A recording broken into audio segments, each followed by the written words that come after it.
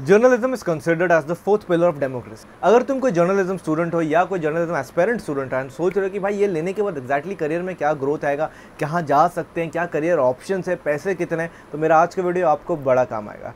क्या हाल है दोस्तों, welcome back to the channel. और ये है मेरा एजुकेशन ट्यूजडे सेगमेंट, जिसमें मैं आपके साथ बात करता हूं on careers after 10, 12, graduation, job, salary, placement and much more. आज का video only dedicated to journalism student. भाई इसके ऊपर मुझे बहुत इंस्टाग्राम डीएम्स आ चुके, ईमेल्स आ चुके हैं, फेसबुक पेज पे तक में भी मैसेजेस आ चुके कि भाई जर्नल के ऊपर प्लीज बनाइए। तो इरिस्पेक्टिवली आप बीजीएमसी स्टूडेंट हो कि भाई मास कम्युनिकेशन वाले स्टूडेंट हो या स्पेसिफिकली कोई कोर्स करके आ रहे हो जर्नलिज्म का, आज की वीडियो में आपको मैं 10 ऐसे करियर पाथ बताऊंगा, प्लस एक एडिशनल बोनस भी जो आप आज के टाइम पे परस्यू कर सकते हैं। मतलब आपको एक आइडिया पड़ जाएगा आज की वीडियो के बाद कि अगर आपने जर्नलिज्म लिया है तो आपका करियर ग्राफ कहाँ जा रहा है। भाई देखो, मैं खुद एक मास मीडिया स्टूडेंट रह चुका हूँ, मेरा मोर देन 7 to 8 ईयर्स का एक्सपीरियंस रह चुका है। सीएनबीसी को, एनडीटीवी का या एमटीवी को, भाई मैं सब में काम करके आया हूँ, तो मैं एक्जैक्टली आपको बता सकता हूँ भाई ये रियलिटी क्या है। बिकॉज भले ही वो जर्नलिज्म हो, एडवर्टाइजिंग हो, फिल्म प्रोडक्शन हो, बहुत ऐसे मिथ्स है मार्केट में, प्लस सैलरी को लेकर तो बहुत ज़्यादा ही कुछ मिथ चल रहा है। तो आपको आज की वीडियो में क्लैरिटी मिल जाएगी भाई कि आप कौन सा करियर पाथ चूज कर सकते हो, आपको एटलीस्ट ऑप्शंस क्लियर हो जाए। बिकॉज आज के टाइम पर स्पेसिफिकली पैंडेमिक के बाद ना बहुत से ऐसे स्टूडेंट्स हैं जो बहुत खोए हुए हैं कि भाई करना क्या है। साथ ही साथ वीडियो के एंड में मैं एक नहीं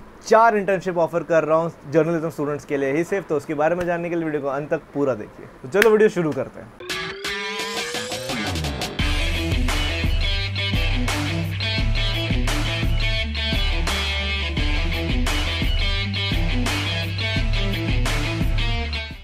मुझे नीचे कमेंट करके बताना अभी आप क्या पढ़ाई कर रहे हैं। आप जर्नलिज्म की पढ़ाई ऑलरेडी कर रहे हैं, कौन सा कोर्स कर रहे हैं, या आप इसके बारे में रिसर्च कर रहे हैं, नीचे कमेंट करके बताइए। जर्नलिज्म के लिए कौन सा डिग्री कोर्स करना चाहिए, आई डोंट थिंक सो मुझे उसके ऊपर अभी आप लोगों को बताना पड़ेगा, बिकॉज जो देख रहे हैं मैं अज्यूम कर रहा हूँ उसी बैकग्राउंड से आ रहे हैं। अनलेस आपको चाहिए मैं जर्नलिज्म के ऊपर बनाऊँ अलग से डेडिकेटेड वीडियो, तो नीचे कमेंट कर देना, वरना जाके मेरा बीजीएमसी वर्सेस बीएमएम वाला जो वीडियोज है वो जाकर देख लो, काफी कुछ क्लैरिटी मिल जाएगी। पैसों की बात करने से पहले हम बात करेंगे स्कोप को लेकर। देखो जर्नलिज्म में जो करियर स्कोप है वो बहुत बड़ा है, बिकॉज इंडस्ट्री इतनी बूमिंग है ना, स्पेशली आफ्टर दिस पैंडेमिक। तो भाई और टाइप पब्लिकेशंस, चैनल्स एंड कितने कुछ आ चुके हैं कि आपको करियर वर्टिकल्स काफी मिल, वो पीआर कहो, ब्रॉडकास्टिंग कहो, रेडियो कहो, टेलीविजन हो, लॉ फर्म्स भी होते हैं, कंसल्टिंग फर्म्स होते हैं, डिजिटल मार्केटिंग एजेंसीज होती हैं। सो जो पहले जो एक खाली होता था कि सिर्फ ब्रॉडकास्टिंग की तरफ जाना है, अब वो नहीं है। Now the vertical has expanded, there are multiple option जहां पे एक जर्नल स्टूडेंट जा सकता है। आपके 3 साल के कोर्स में आपने जो जो पढ़ाई की है उसके साथ आई एम अज्यूम कर रहा हूं आपने इंटर्नशिप्स एंड थोड़े बहुत एडिशनल स्किल्स भी किए रहेंगे। तो अब आपको मैं ऐसे कुछ करियर पास बताता हूं जहां पे आप जा सकते हैं। पहला जो करियर ऑप्शन आप सिलेक्ट कर सकते हो वो है फोटो जर्नलिज्म। भाई photo journalism is a visual story telling method. अब फोटो जर्नलिज्म के अंदर बहुत कैटेगरी होती है, लाइक लिटरली स्ट्रीट हो गया, वाइल्ड लाइफ हो गया,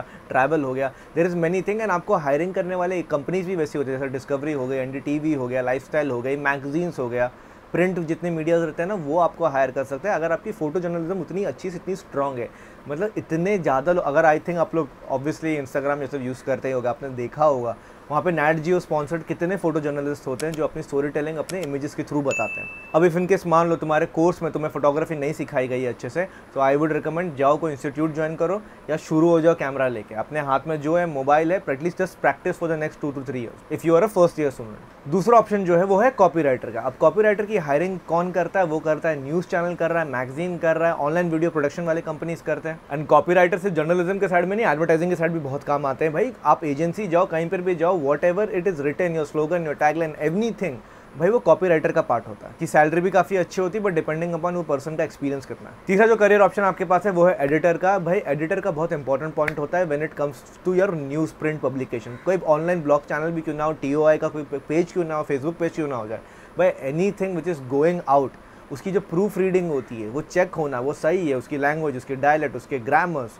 सब कुछ प्रॉपर है कि नहीं है, एडिटर का काम होता है। एडिटर का और भी बहुत काम होता है, but you got the idea कि how important it is role, because ये देख रहा है बाहर क्या जा रहा है। चौथा है मीडिया रिसर्च। अगर तुम कोई हो जिसको रिसर्चिंग बहुत पसंद रहती है तो ये फील्ड तुम्हारे लिए काफ़ी अच्छा है, बिकॉज मीडिया रिसर्चर जो रहता है ना, वो तुम्हारे जो फील्ड वाली जो प्रोडक्शन टीम होती है उनकी जो रिक्वायरमेंट होती है विथ रिस्पेक्ट टू दैट उसका काम लगता है। वो भले लोकेशन रिसर्च हो जाए या कोई मान लो कोई शूट हो रहा है उसके रिस्पेक्टिव में कुछ प्रॉप्स आ रहे हैं, या मान लीजिए there is some particular segment which is happening and उसके बारे में डिटेल्स चाहिए, कोई एंशंट बात ही क्यों ना हो जाए, वो सारी चीज़ों के ऊपर जो डिटेलिंग वर्क होता है ना वो मीडिया रिसर्चर करता है। एंड ये एक बहुत इंपॉर्टेंट जॉब होता है, बिकॉज अगर इसने कुछ गलत कर दिया तो पूरा सेगमेंट ही गया। फिफ्थ जो ऑप्शन है आपके पास वो है पब्लिक रिलेशन, मतलब PR. PR is one of the most highly paid jobs. And इसके में भाई देखो इतना समझ जाओ, काम ये है आपका कि आप पब्लिक में अपने कंपनी का एक पर्सोना बना रहे हैं। तो आपके through you are the main person responsible for creating that brand image out there, maintaining that relationship with people out there. वो ब्रांडिंग एंड पीआर जो कहते हैं ना साथ ही साथ चलते हैं, ये होता है आपका काम।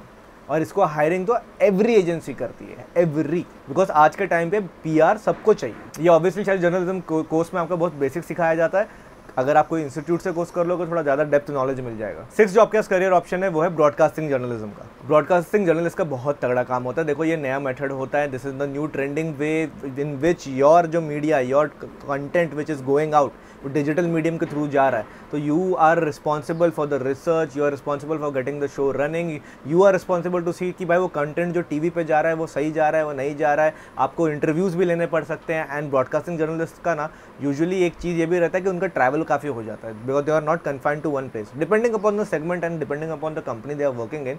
इनका काफ़ी ऑन द गो वाला काम होता है, बट भाई इनका बहुत ही इंपॉर्टेंट काम होता है, बिकॉज इनको सारे इन्फॉर्मेशन बैलेंस एंड एक्यूरेट देना पड़ता है। This thing can not be biased, this thing can not go of the topic और ज़्यादा एग्रीवेटेड नहीं हो सकता है। तो रिसर्च एंड चीज़ें लिखना, इनका काम बहुत टफ होता है। वो तो भाई मीडिया में कोई भी काम बोलो टफ ही होता है, बट देन अगेन अगर इनको कैमरा फेस करना पड़ेगा तो then again it's all together more trouble.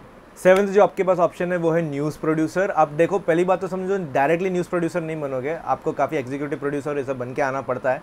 पर news producer is the main person responsible for running the complete show. उसका काम है देखना कि वीडियो सही चल रहा है, ग्राफिक्स सही चल रहा है, वीओ सही चल रहा है, डायरेक्टर ने काम सही से किया है, फील्ड टीम सही से काम कर रही है कि नहीं कर रही है। बेसिकली सब कुछ फ्लो में चलना चाहिए। 8वां जो है one of the most attractive job profile है वो है न्यूज़ एंकर या प्रेजेंटर। ये वो इंसान है जो कैमरा के सामने बैठता है एंड उसका काम ये होता है कि वो जो उसको स्टोरी मिली है, जो उसको कॉपीराइटेड मटेरियल मिला हो, जो सेगमेंट मिला हुआ है, उसको वो अपने भाषा में अच्छे से लोगों को बताए एंड जो उनकी ऑडियंस उनको इंगेज करके रखे। बिकॉज इतना समझो सिर्फ कैमरा के सामने उसको बात नहीं करना है। देखो लुक्स वुक्स तो सेकेंडरी है, पर्सनैलिटी बहुत इंपॉर्टेंट है, उसका डायलेक्ट बहुत इंपॉर्टेंट है, उसकी कम्युनिकेशन काफी स्ट्रांग होनी चाहिए। मान लो द प्रेजेंटर अगर वो पर्टिकुलर सेगमेंट को बता रहे थे, स्पोर्ट्स हो गया तो उसको स्पोर्ट्स का इन्फॉर्मेशन भी होना चाहिए।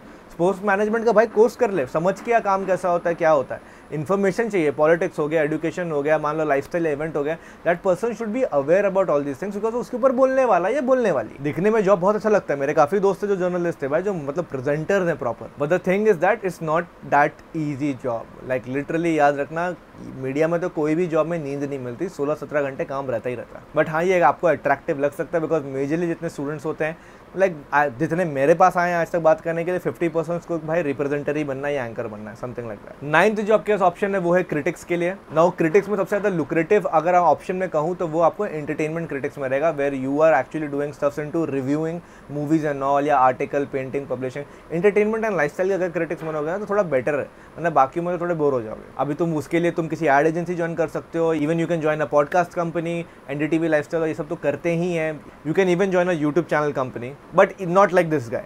ये नहीं चाहिए, इसको बैन करो कोई यहाँ से। बट हाँ you can get into critics as well. 10th जो ऑप्शन है वो है कार्टूनिस्ट का। यहाँ पे बहुत मारा मारी है, बिकॉज देखो यार जितने टॉप मेजर पब्लिकेशंस हैं वहाँ पे काफ़ी होता है, कंपटीशन बहुत तगड़ा होता है। बट अगर तुम बहुत अच्छे कार्टूनिस्ट हो, तुमको प्रिंट मीडिया भी ले लेगी, तुम्हें डिजिटल मीडियाज भी ले लेंगे, ऐसा कोई टेंशन की बात नहीं है, if you have the talent in you.